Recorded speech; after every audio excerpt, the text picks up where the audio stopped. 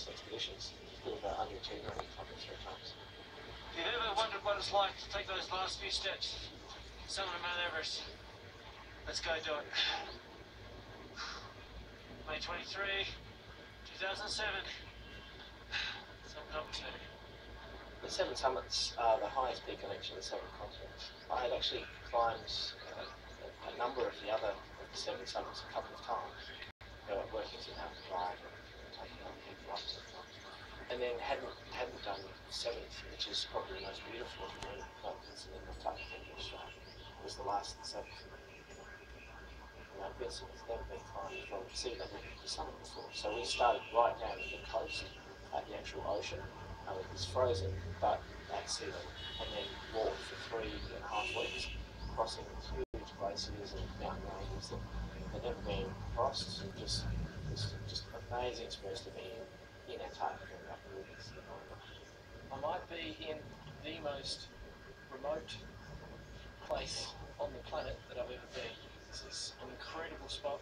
Just the scale of this place is just enormous. We've been travelling all day over one base here. If you ever do anything in your life, you've got to check this place out. It's incredible. You can't describe the interior of Antarctica like somewhere else on the planet. It's like its own separate planet. So in some ways it is like being on the moon or a different space.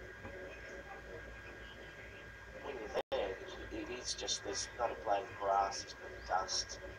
It's just barren windswept. We see the huge scallops in the snow and ice of when the big windstorms come through. We think, we are not supposed to be here. We are just visitors in space. And if the weather turns nasty on us, we're just going to get cleaned out of this place. I guess the remoteness, if you have an accident with your tent and you have the stove catches the tent alight or something, well, you're in a big problem. You've got to dig a snow cave and try and survive in that for a few days until get a rescue company come in and get you. Anything goes wrong, you break something, you're stuck. And depending on where you are, they may not be able to come in and get you in that location.